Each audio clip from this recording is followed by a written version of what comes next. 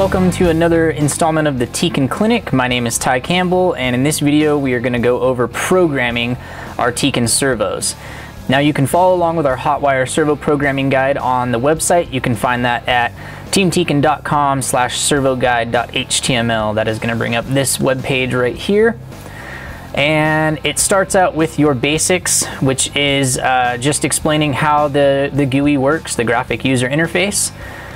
And the first window you're going to see after you install the software is going to be this one right here, and it's going to say either connect your servo or no hotwire found. Now if it says no hotwire found, you need to make sure that that is plugged into your PC with the USB cable, and then snap that firmly into the hotwire itself. So we're going to take this guy right here. I'm going to use a Hotwire 2.0 for this demonstration. Should see the red light, that means you are good to go. You can use a Hotwire 1.0, a 2.0, or a 3.0 to program the Tekin servos. The only thing with the 3.0 is Bluetooth function will not be available because there's no way to power the servo to power the Bluetooth. In order to actually program via Bluetooth, that's only available on our ESCs with an easy data port. So if you are using a Hotwire 3.0, you will need part number TT3848 that is available on the Tekin web store, and that's the adapter wire to let you plug into the servo receiver wire. With our Hotwire connected to our PC, we're gonna fire up the Hotwire software, and it'll bring up this first tab. There's a couple buttons out at the bottom. Reset is just going to reset all of the settings inside the servo to factory default. The read button is going to read any current settings that are actually saved in the servo. So if you're in here making changes, make sure you hit save first before you hit read, because if you hit read, it will disregard any changes you've made in here that weren't saved and read the actual settings saved in the servo currently. And then the save button is obviously going to save your settings to your servo. Up here we have our little hamburger flyout menu. There's just the about that just has the information about the software, such as version, and then some emails and our website that you can contact us. And then there's also servo recovery. So if you're ever doing a servo update and it fails for any reason, like the internet went out or the servo got unplugged, plug it back in, hit servo recovery, and then that should bring it back up and hard reflash the software.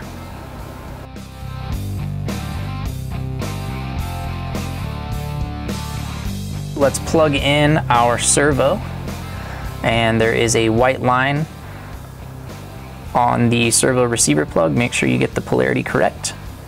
Plug it in. So we have a T250 right here is going to be the identification of the servo.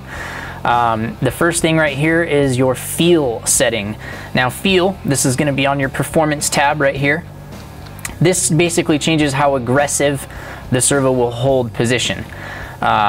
So usually right here in the middle is factory default. If you want the servo to be a lot more aggressive, a lot more twitchy, slide that up here to the aggressive side. If it's too twitchy for you, you can go ahead and turn that down to the mild side. So the next adjustment we are going to look at is the speed limit. Now this is seconds that it takes to get to 60 degrees. So for the servo to traverse 60 degrees, and this is just a normal servo speed rating. This 0.03 doesn't have anything to do with this T250. The T250 maximum speed, and let's just do this at 6 volts just to make everything easy, is actually 0.09. So 0.09 is the absolute fastest it can be at 6 volts, so you can't speed the servo up. You can only do that by increasing the input voltage. So if the servo is too fast for you, you can go ahead and slow this down, and it'll go out quite a ways. You can make these things as slow as you want to make them. The next item on the list, torque. Torque is the strength of the servo. So right now they come out of the box at 100%.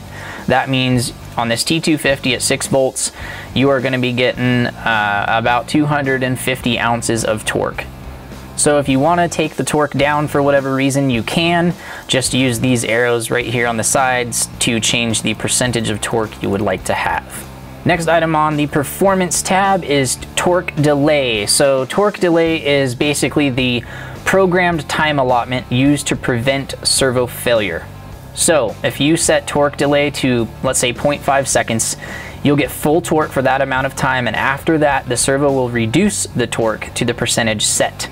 If you set time to 0, then the servo will always be limited to the torque percentage set. So let's say you want to have 90% torque, but you want all the torque initially. You will take torque delay and say, all right, so we go 0.5 seconds. After 0.5 seconds, it is going to reduce torque to 90%.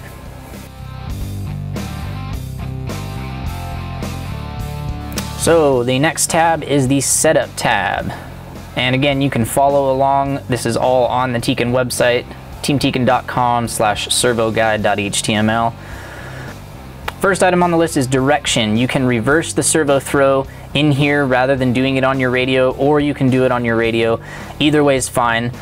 This is just one option to be able to do in here in the programming. Travel.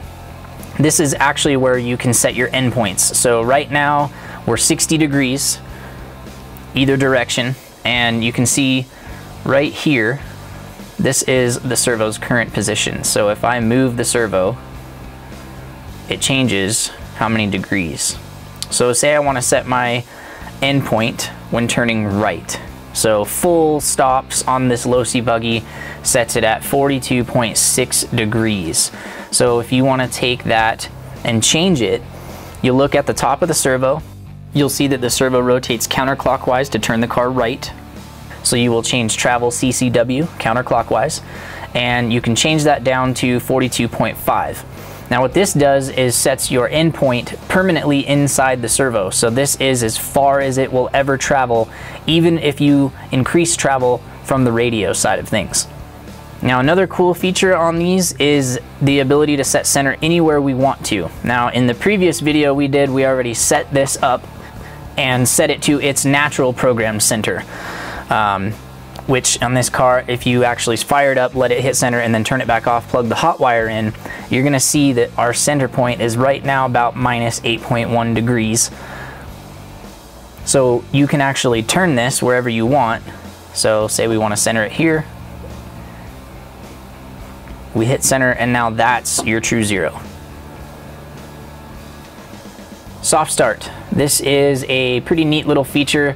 If you don't want your servo to have full speed and full torque at first, when you first turn it on, this can be nice just in case it does get turned on accidentally and the wheels are bound up, or there's something stuck in the steering rack, or any kind of reason. A lot of airplane guys will do this just so they can see flaps move real slow to make sure nothing's bound up.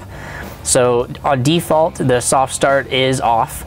If you turn it on, you can set your speed, and then you can also set the amount of torque. So if you want this to just move real slow and not have a whole lot of torque, it's kind of cool to watch. You can power it up, and say you got your wheels turned all the way to the right, it will travel extremely slow. So 0.6, it'll take half a second for it to get 60 degrees. So it might take anywhere from a quarter of a second to a half a second to center back up, depending on how far the servo is off center.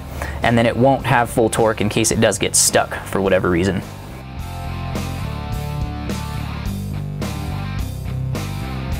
Next up is the alarm tab, and the only alarm turned on by default is the temperature alarm. You can choose Celsius or Fahrenheit. We're going to click it over to Fahrenheit. So it's 176 degrees default or 80 degrees Celsius. And right now it is on, and it is set to latch. Now latch means that anytime an alarm triggers, it's going to keep triggering until the servo is reset. So you would have to turn power off to the car, or unplug your receiver pack and power it back on for the alarm to go away.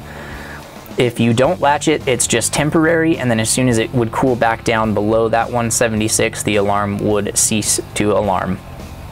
Now when the max temp alarm does happen, this is your torque setting. You can set it to turn the torque down so that it'll try and cool itself off. So right now the default is anytime the max temp alarm goes off, we hit 50% torque. You're going to notice the servo probably feel a little bit more sluggish. It's not going to be as strong. That's only temporary. If it's on, if it's latched, it will stay that way until you power the servo off and back on again. The other alarms we have are voltage minimum and maximum. By default, they are not on or latched, so this is something you can set. We go up to 8.6 is our highest, and our lowest is 3.7. You can adjust these so that you can see if your receiver pack or if your BEC is dropping out. The bind relief. Now, bind relief is a setting that is basically servo protection.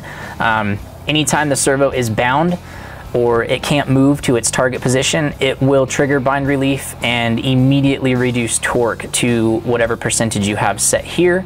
And you can also set a tone and have it latch if you wish. Fail-safe mode. This is a safety feature to where if you ever lose signal, you can tell it to hold its last known position. You can tell it to go to a programmed position, and then you'll use that down here. This is FS, fail-safe position. You can change programmed with speed. So this will be your position and also what speed you want it to travel there at. You can slow it down. You can set it to a motor-free condition where it'll basically just be like it's powered off. And lastly is motor brake. This is just going to apply brakes to the brushed motor inside the servo, and it will not attempt to move.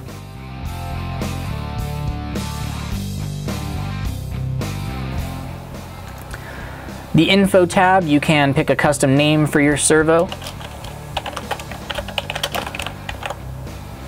It tells you the serial number, the model number of the servo, the total run time, the total on time, the total run time. So on time is anytime it's got power, but it might be idle. Run time is anytime it's actually moving. So you can see that this servo is actually very new. It only has 1 minute and 20 seconds on it right now. Servo version, this one has 1.20, and I actually need to update it to the newer version. So right here you'll have update. This will update to any new firmware that we have available. There is an export. This will export all of your settings. Make sure you save your settings first. So anything we changed needs to be written to the servo first. Wait till this is done. Then you can export it. You can send this to anywhere you want to. Just save them under My Documents, Servo Setups, or somewhere you can find it. Import. You can load settings. So you can make different profiles if you want to switch this between cars, if you want different speeds for different tracks or anything like that. These are really handy tools, and you can even share them with your friends if you want to. So that's the rundown on programming Tekin servos with the Hotwire interface on PC. If you have any questions, leave them in the comments below because I do try and read and respond to them. You can also shoot us an email, support@teamtekin.com, or get a hold of us on Facebook Messenger. Thanks for watching this clinic video on programming Tekin servos. I'm Ty Campbell. We'll see you next time.